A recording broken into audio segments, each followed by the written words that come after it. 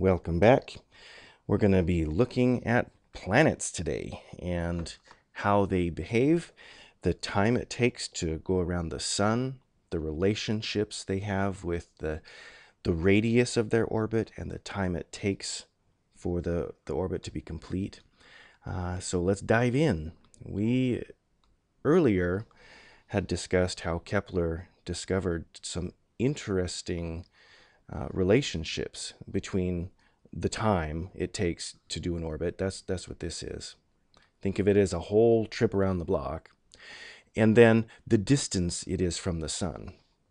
Now, they're not circles, but they're close enough to circles, and this relationship is remarkably accurate. It's not perfect. They discovered some little quirks later that went on that were interesting, and it led to some other discoveries.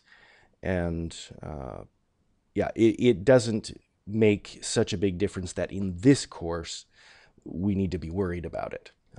We can just look at it for what it is, and it's more or less a rounding error to get the accuracy that we want. So let's take a look at what we have here.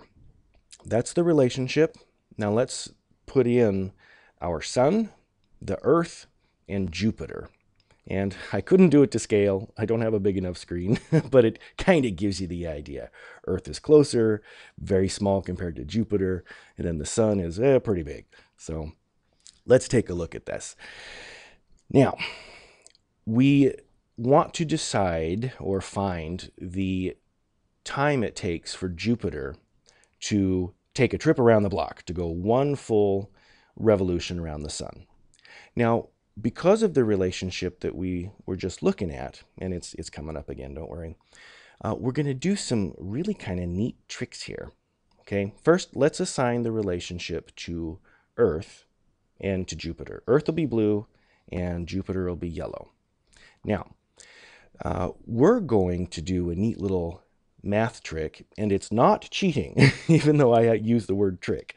It's a valid way of simplifying some calculations, because if we say that Earth, 1 year, okay, is the time it takes, we're going to have the time it takes for Jupiter be in relationship to the Earth time.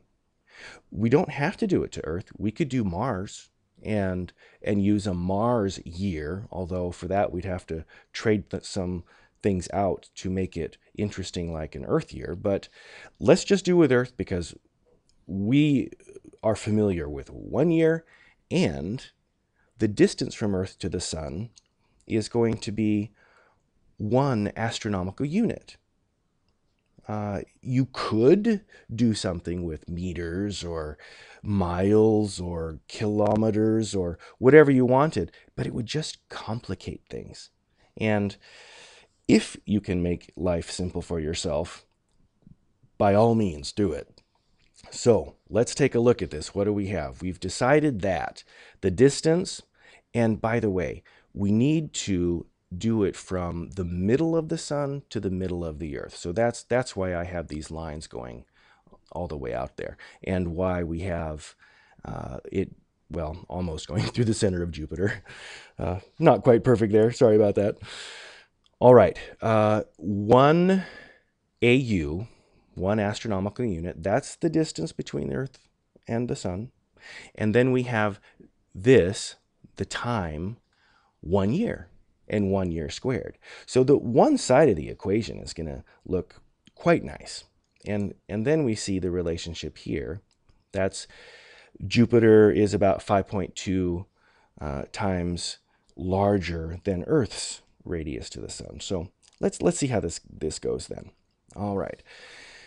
We have a simple little mathematical expression here now. And with the color coding and all, you should be able to follow this really simply. So let's just clean this up and see how it goes. And erase there. Okay. Now you can see that after you rearrange these guys, that you will get this here. 11.9 years, because remember, we're looking for time. That's what the question asked for. And here, when you only have two significant figures, let's just do it like this, so that we just take the two significant figures.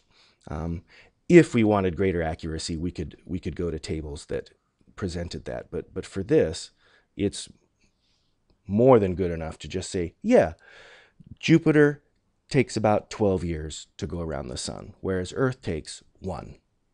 So if you're not interested in actual years, you could easily convert that into seconds or whatever time interval you want, hours or whatever. But I think it's easy just to keep it in terms of Earth years. So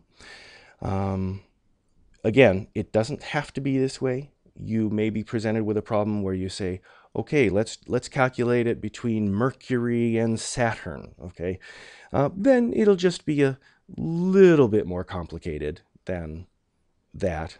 But for today, I think I like this. It shows you how to use it, and it also shows you a neat little trick for math, that where if you relate things in a particular way to one unit and another unit, then you can simplify your life.